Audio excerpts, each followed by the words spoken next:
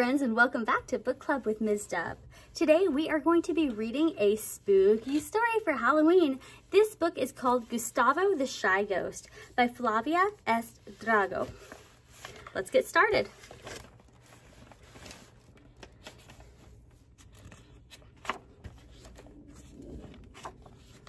Gustavo was a ghost. He enjoyed doing the normal things that paranormal beings do, passing through walls, making objects fly, and glowing in the dark.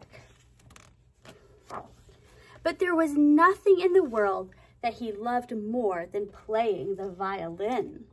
Well, almost nothing. Gustavo was secretly in love with Alma, the prettiest monster in town. But he also had a problem. You see, Gustavo was so shy that some things felt incredibly difficult for him. Ice cream. Instead of ice cream, it's I scream. He's hiding. And the worst part of it, making friends was terrifying.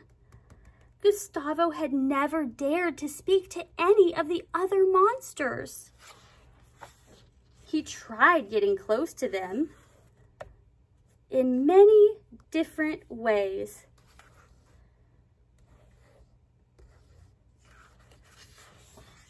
But even when he was right in front of them, they just couldn't see him.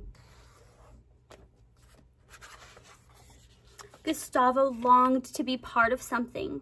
More than anything, he wanted to make a friend.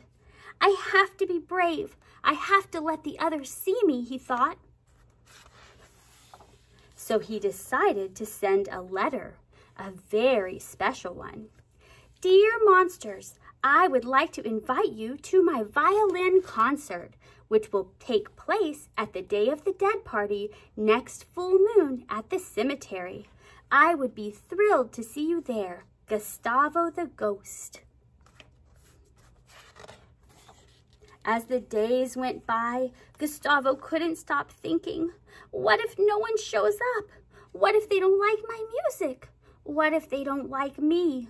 Except tonight was the night, and this time he couldn't hide. But not a soul had come.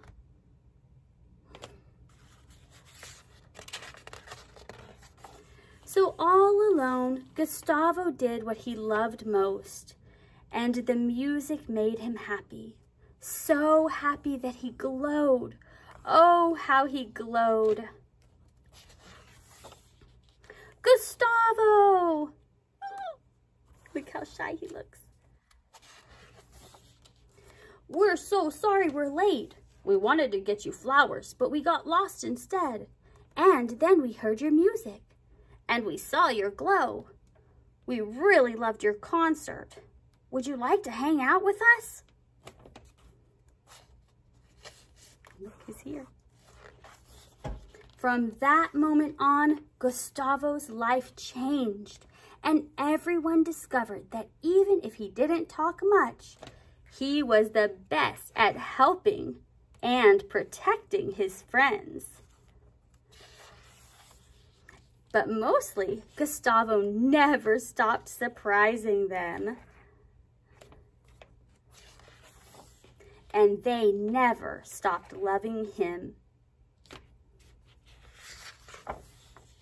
The end.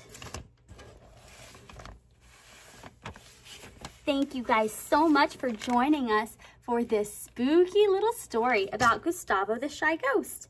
I hope you will click that like button and subscribe if you're not already subscribed. And as always, I can't wait to read again with you soon. Bye!